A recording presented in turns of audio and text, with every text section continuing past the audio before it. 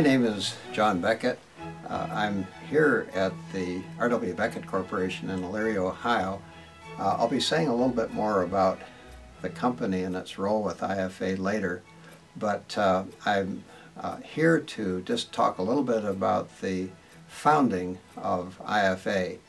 We're actually here on kind of a snowy December day in Ohio, and it was just over 40 years ago on Thanksgiving weekend that IFA was founded.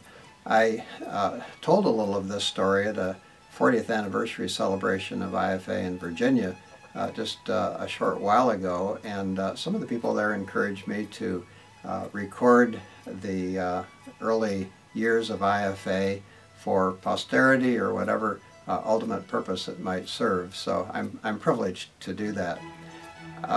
IFA was actually founded out of a conference that was held in Fort Lauderdale, Florida over Thanksgiving weekend in 1973. The memories of that are just very vivid to me, and I recall that the two principal speakers at that conference were Derek Prince and Ern Baxter. It's interesting that the two of them, who later factored very large in the life of IFA and in my own life, had never met each other before. They were aware of each other, but they only at a distance. And what happened earlier in 1973 that worked into the actual content of that conference was that Derek Prince had written a book called Shaping History Through Prayer and Fasting. He had done that coming out of an invitation that he'd received a few years earlier to speak in Plymouth, Massachusetts at the 350th anniversary of the Pilgrim's Landing. Of course, that was in 1620, and so 350 years later, in 1970, he was one of the speakers at a commemorative event in Plymouth. In preparation for that, he studied on the early history of the Pilgrims, and he realized how significant prayer and fasting was in the formation of our country. And so that motivated him to write a book which has become very instrumental in the life and history of IFA. I'll say more about that book in a minute. Now, Ern Baxter, on the other hand, was pastoring the largest church in Western Canada, and he'd been away for the summer of that year, 1973. And when he came back, he was doing a debrief with the elders of his church, and almost in passing, along with other things, they said, "And we formed Intercessors for Canada." And he straightened up in his chair and said, "You what?" And so they told the story of how an evangelist from the south of England, Dennis Clark, had come to Canada that summer. And as he came through their church and met with the elders, he talked about what God was doing in other countries, in Denmark and Australia, and that Intercessors for, fill in the blank, had formed in several other countries. And so the elders of the church said, well, why not for us and why not for Canada? So Intercessors for Canada was initially formed out of Ern Baxter's church that summer. So when the two men, Ern in Western Canada and Derek in the southeastern U.S. and in Florida, spoke with each other in preparation for this conference, it was clear to them that there needed to be a convergence of what was on both of their hearts, namely praying for the nations. And so that is how the theme of that particular conference was formed. Well, it was a tremendous experience being at that conference with a large number of people and hearing both of these men speak on the theme of prayer for the nations, and just how dramatically that could shape the history of nations. At the conclusion of the formal presentations, Derek, along with the other leadership of the conference, said, you know, we can't just let this die at this point. There needs to be an opportunity for people to express an interest if they want to somehow further engage this matter of prayer for nations. And so an invitation was offered. As I recall, there were close to 70 people who indicated a desire out of that invitation to somehow be involved in follow-up. Well, what does the conference leadership do with this sort of expression of interest? They actually went through the people who had so indicated, and at their prerogative selected 6 people who they felt could be kind of a shepherding group to at least take the next step with that. That initial group became the board ultimately of Intercessors for America in the early days. I'm privileged actually to have a copy of Derek's book, Shaping History Through Prayer and Fasting, that I had taken to that conference. And I'm not sure exactly what my purpose in taking it. Maybe it was to get Derek's signature or something, but in the light of what happened, I had each of those 6 men sign this book, and separately we can get a close-up shot of this, but these are the signatures of the 6 of us, and the date is November 24, 1973.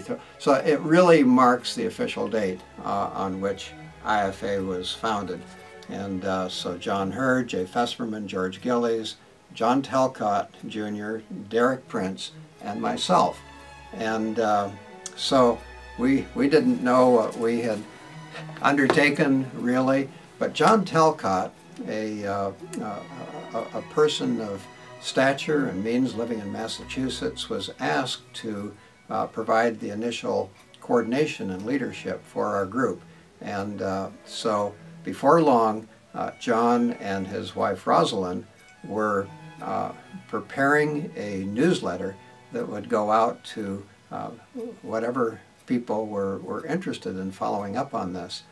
It's interesting that they actually worked off the dining room table in their home in Plymouth, and the 2 of them, probably just completely outside their comfort zone, found themselves with a little publishing empire. Now, a person who was very key in helping facilitate all of that was Gary Burgle. Gary was in the meeting in Florida and was one of those 70 or so people who really felt challenged to follow up and do something about this. And he, along with many, many others who indicated an interest, became kind of a on-the-ground network of people who would be involved in organizing things at state and local levels and helping carry this vision forward. Gary in particular, though, played another role, and that was kind of editor-in-chief of the initial newsletters. And the copy would be sent from Massachusetts to Kalamazoo, Michigan, where Gary lived, and he would cut and paste and do all the kinds of things that we had to do before electronic means of editing, and just did a masterful job of putting the newsletter into a form that was credible and a keen instrument for believers to start connecting around this idea of prayer and fasting for our nation.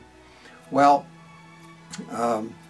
the newsletter began going out, as I recall, within the next year or so. We had perhaps as many as a couple thousand people who were receiving the newsletter.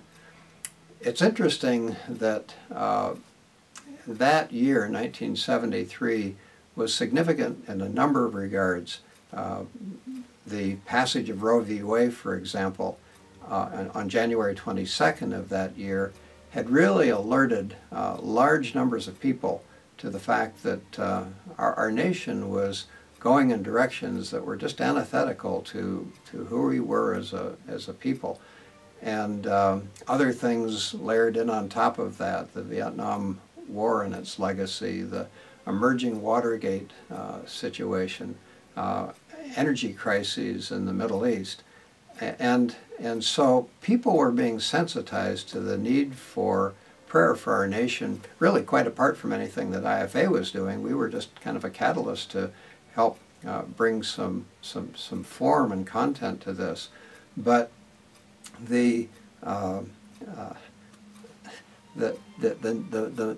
motive of doing something was such that a senator from Oregon, Mark Hatfield, was able to introduce into the U.S. Senate a resolution declaring April 29, 1974, as a day of humiliation, repentance, and prayer for our nation.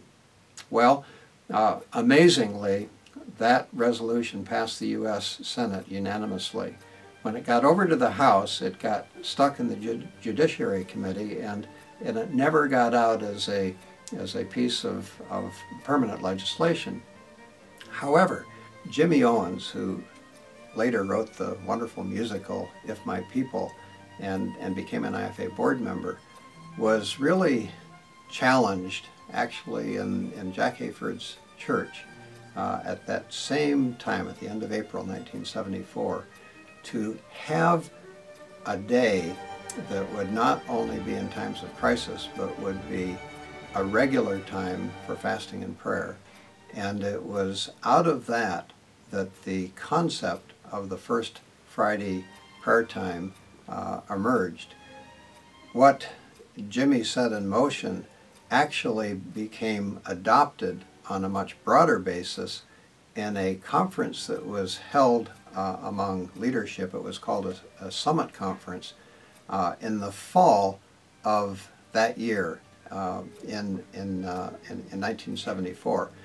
And the resolution coming out of that conference, and it involved hundreds of different church organizations, was that through the nation's bicentennial, which was just over a year away at that point, there would be a regular time, once a month, of repentance, prayer, and fasting for our nation. So it was really a landmark declaration by church leaders following up on the initiative that Mark Hatfield had taken. So, in that following year, there were initiatives of various sorts. The people who had been in Fort Lauderdale really were doing things on the ground. There were some state networks that were being developed. And our initial group met a few times over that period. I, for one, was asked to take some regional responsibility for Ohio and states surrounding Ohio. And frankly, I found myself very frustrated that I wasn't accomplishing all that much in terms of developing a network or an organization. And in September, now a year later, of 1975, I attended what was called the National Men's Shepherding Conference in Kansas City. And as part of that conference, we had a board meeting arranged. I actually went to that board meeting with a letter of resignation in my pocket, and at one point spoke with John Talcott, and I said, I just don't feel that I'm doing the job that I should be doing, and I think maybe somebody else should take on this responsibility. And John, in his just very kindly New England way, said, well, just hold off on that. Let's just not rush into anything.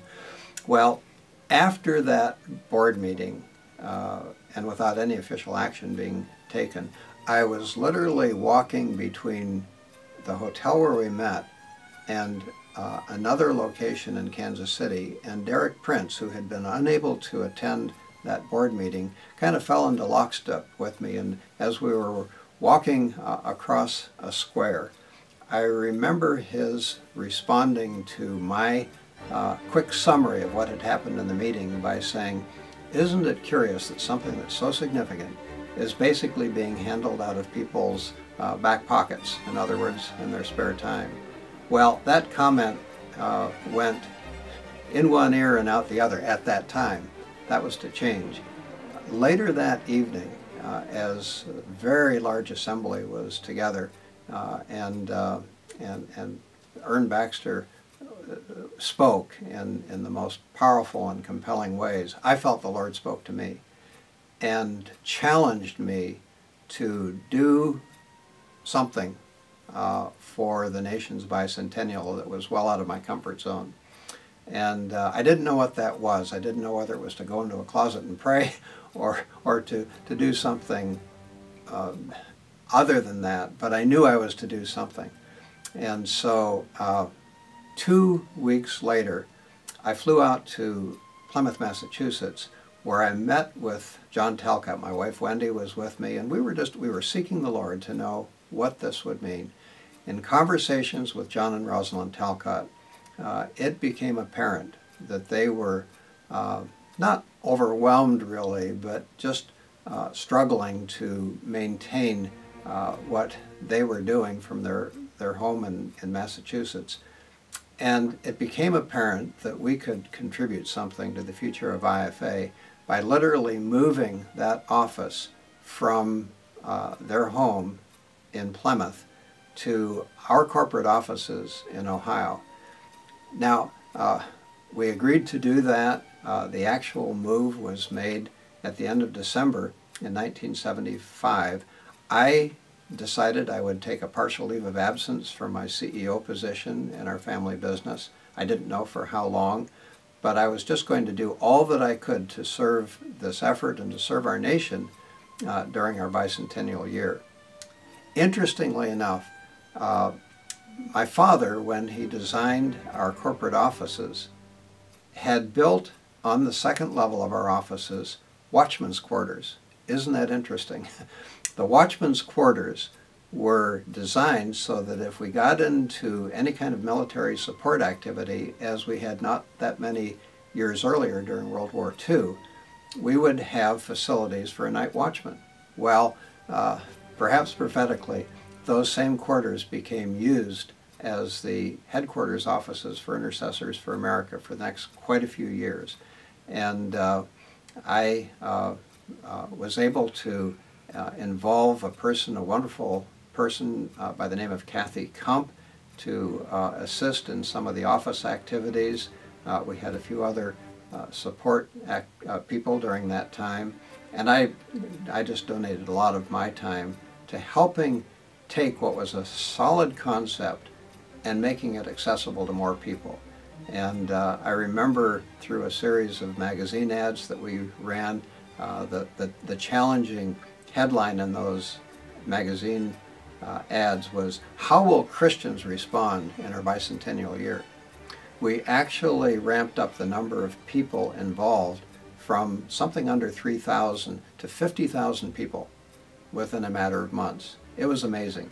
People were ready to do something to pray for our nation and its future. So we saw this momentum building, developing, and by August of that same year, 1976, it became apparent that we needed to set things in place for a longer-term involvement. And Kathy Kump's husband, Guy, who had been working for our company in a production control role, stepped forward to become the first full-time executive director of IFA. And so at that point, we were now more fully structured as an organization, and we're really gearing to do all that we could through this bicentennial year.